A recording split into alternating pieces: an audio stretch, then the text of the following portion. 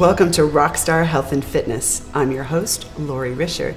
Today's guest is the lead singer, guitarist, and composer of a band that sold over 6 million records here in the US alone. They've been nominated for a Grammy, won 3 MTV Video Music Awards, 5 Teen Choice Awards, and played over 1,200 shows all over the world. He just released his solo album, Soul Punk, where he wrote every song, played every instrument, and produced it. And if he's not busy enough, he also went through a physical transformation, losing over 60 pounds, took off his hat, shaved his sideburns. Today's guest, musical genius, Fall Out Boy frontman, and solo artist. Please welcome Patrick Stump. All the way to the solutions, yeah. Forget all the drugs and gangs. Hi, Patrick. What's going on? Thank you for stopping by Rockstar Health and Fitness. Of course, thanks for having me. You're welcome. Tell us about your new album, Soul Punk. It's a little bit of a labor of love, you know. I played everything and I wrote everything and I produced it, and it's weird because when I wrote it and when I was bringing it to like management and stuff, we were all talking and we didn't really have any idea that it was, you know, that I'd be, you know, doing stuff for KIIS and 98.7. Like we didn't think that it was going to be anything that was on anybody's radar. We didn't think that we didn't think that any of the music was, you know, it didn't sound like pop radio to us. It didn't sound like, you know, it didn't sound popular to us. You know, it was just kind of something that I wanted to do. It was very much a little passion project. So it's weird to be, you know, out and talking about it and doing, you know, that anyone wants to hear it and it's on, you know, it's been charting on iTunes and stuff like that. It's crazy. It's weird. Well, working at Island Def Jam, I help oversee Patrick's U.S. radio campaign for his first single, This City, which is a big old hit. I'm so excited about this song. And in fact, I'm so excited about it, I made it the summer anthem of yoga on the beach. Here in Los Angeles, 2 of the biggest radio stations in the world, KIIS-FM and 98.7, put together a promotion where they offer free yoga and free breakfast to the listeners. So I made This City our summer anthem, and not just because I'm working the record, but I really do love it and believe it's such a hit. And every week we played the song, we gave away prizes from Dodger tickets to restaurant coupons, the download, and for our season finale last Saturday, Patrick came and performed an acoustic set of This City and a couple other songs. Well, the other thing that I'm so impressed by is clearly you've gone through a physical transformation. Why don't you tell us how you did it and why you did it?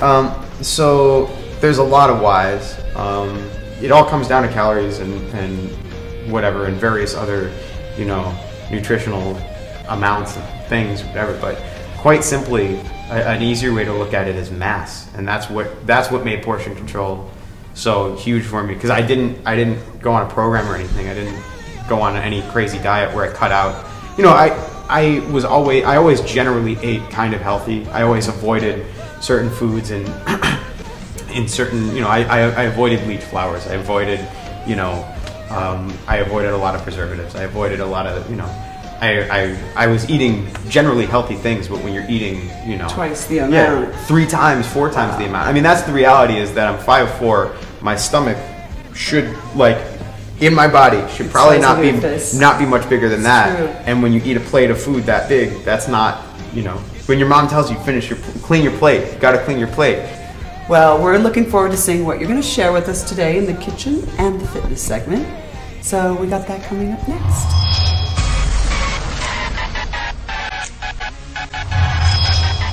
We're here in the Rockstar Kitchen with Patrick Stump, and he's going to show us one of his favorite foods that he eats on the go.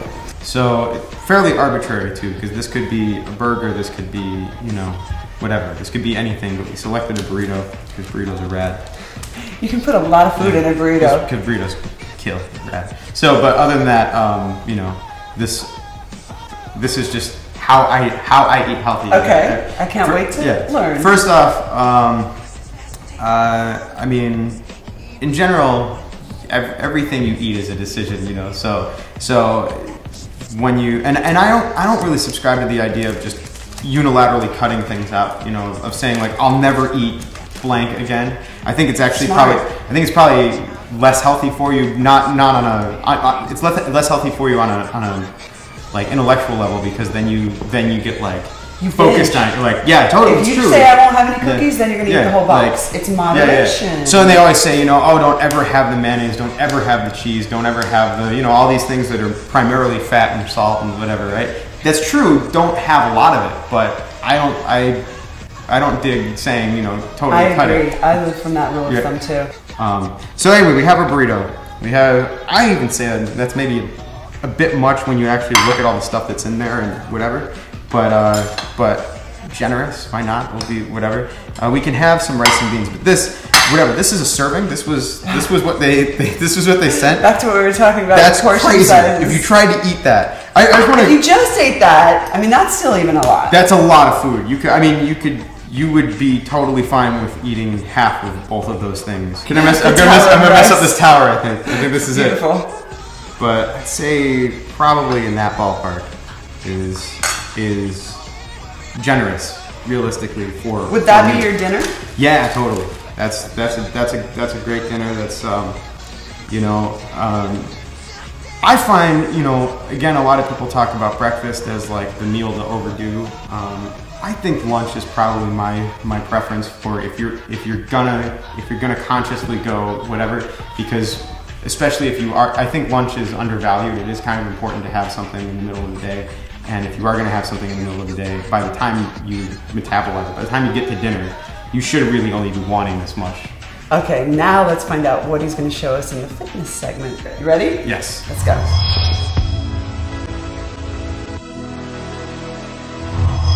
We're here in the fitness room, and Patrick is going to show us one of his favorite workouts.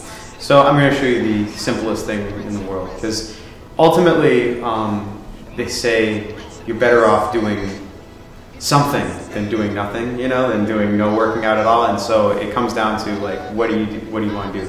So the thing that appeals to me the most, and unfortunately I'm not going to do my favorite workout because it's really boring to put on film, but I just run. That's what I like doing the most. It's no more complicated than that. I run. I can't really show you how to do that. I'm sure you know how to do that. One of my other little things that I try to keep up on, because it's important to work on your arms and keep your. I have a particular problem with my upper body. I have to work it way harder than my lower body. My calves are always like, whatever. Oh, the running. Yeah. Well, but they do that when I was fat with sick calves. Really? They never go anywhere. Genetics play a funny role. Yeah, genetics are hilarious. But my upper body, I always have to work out. But one thing that I try never to slack on is my abs, and specifically the sides. Everybody knows sit-ups, and there's all everybody has their way of doing sit-ups. But this is not anything you don't know. But in case anybody hasn't ever thought of it, work out the sides of your abs as well. Don't just do sit-ups like that. Hard to get to. And you know what else is important about working out your core is it prevents back injuries. Totally. It's really important. Dude, that's another major thing since I lost weight is having so much more support here. I'm a little dude. I should not have any back problems based on, typically that's associated with being much taller, and I had a lot of back problems from being fat. Well, and next to the flu, it's the #1 reason why people miss work is back injuries. So it's very common, and it's preventable just by what we're doing. So if you want to miss work, don't do this. All right, cool. Ready? Yeah. So all I'm doing, I'm trying to think my favorite is just like so, right? Cross your leg like so, and basically we're trying to go as far with this elbow as possible to your knee. Okay. Like so. And without lifting your the right shoulder. The same shoulder off of the ground. Right. Wow, that's pretty intense. You know what else is great about this? The way our legs are, if you flex your top foot and press your knee away, you're getting a hip stretch too. So I'll probably do about, maybe 40 on each side, and maybe do, in my workout, maybe do two passes of that, so ending up doing 80 on each side. And obviously there's a lot of other traditional sit-up things. So you incorporate like regular. Yeah. I'm doing that in there as well. I'm probably doing a couple hundred straight up sit-ups, but then probably about 80 on each side.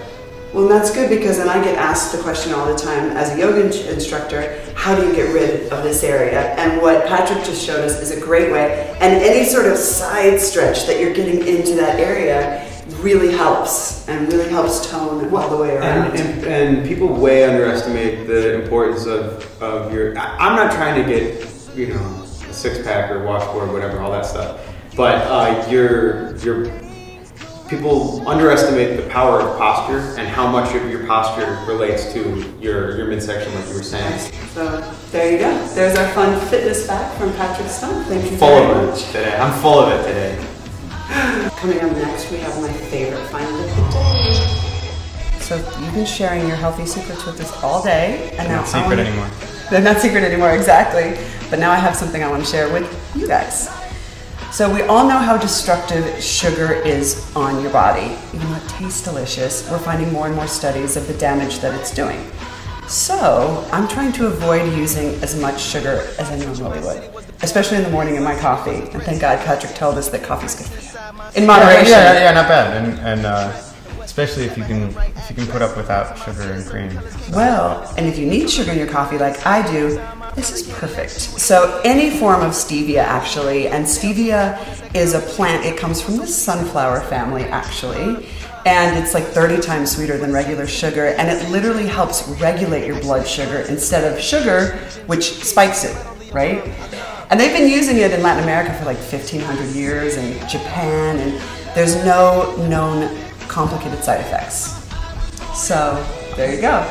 And I want to thank you, Patrick, for stopping by the Rockstar Lounge today. Thanks for having me. We learned a lot of fun things. Especially, I love what you taught us about moderation and portion control. It's really important, especially in our society of supersize me. Yeah. It's insane right now. It's been insane for a while. It's getting worse. How much we eat. Yeah.